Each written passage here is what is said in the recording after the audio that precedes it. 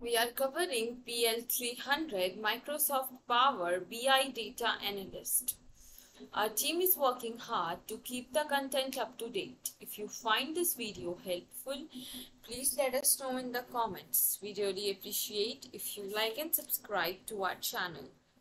To get the complete list of questions and answers, click on the playlist link provided in the description. Our question is, you have a column named Uni TSLN stock as shown in the following exhibit.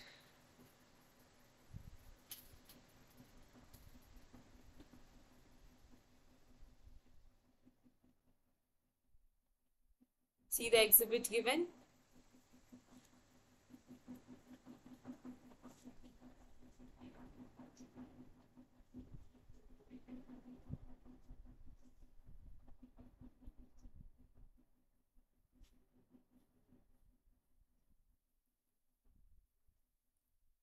Units in stock has 75 non-null values, of which 51 are unique. Use the drop-down menus to select the answer choice that completes each statement based on the information presented in the graphics. When a table visual is created in a report and unit in stock is added to the values, there will be dash in the table. The options are 0 rows, 1 row, 51 rows and 75 rows. Next one, changing the summarize by setting of units in stock column and then adding the column to a table visual will dash the number of rows in the table visual. Options are maintain, reduce, increase.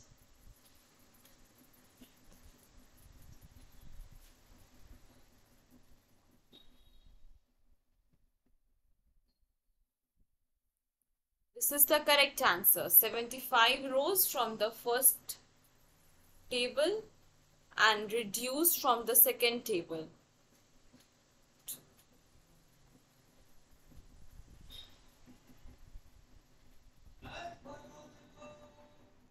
Next question. You have the Power BI report.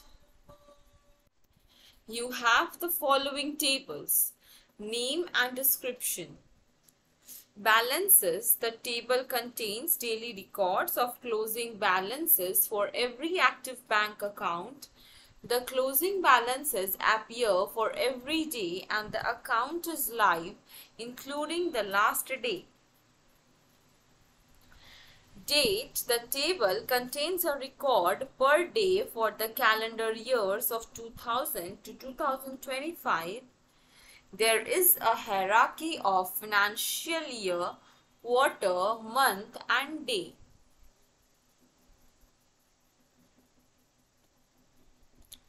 You have the following DAX measures. Accounts is calculate distinct count last date. For each of the following statements, select yes if they are true, otherwise select no. Our first statement is a table visual that displays the date hierarchy of the year level and the accounts measure will show the total number of accounts that were lived throughout the year. Second statement, the table visual that displays the date hierarchy at the month level and the accounts measure will show the total number of accounts that were live throughout the month. The third statement is the table visual that displays the date hierarchy at the day level and the accounts measure will show the total number of accounts that were live that day.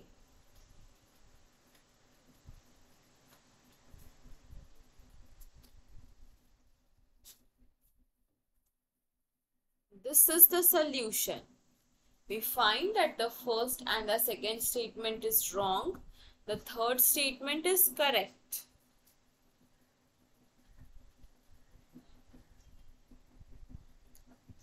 Moving to our next one. You have the table shown in the following.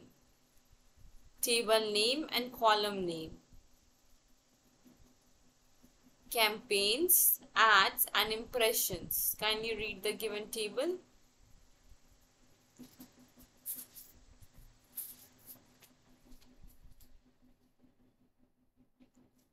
The impressions table contains approximately 30 million records per month. You need to create an ad analytics system to meet the following requirement. Present ad impression counts for the day, campaign and site name. The analytics for the last year are required. Minimize the data model size. Which two actions should you perform?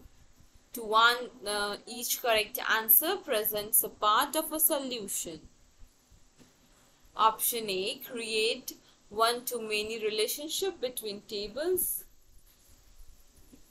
Option B, group the impressions query in Power Query by ad ID, site name and impression date. Aggregate by using count row function.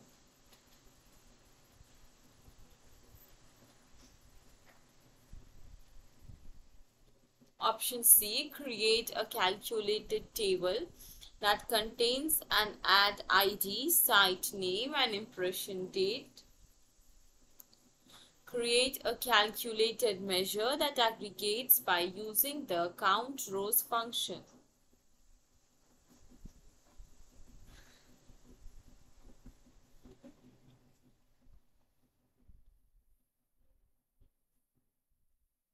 Correct answer is option A and B.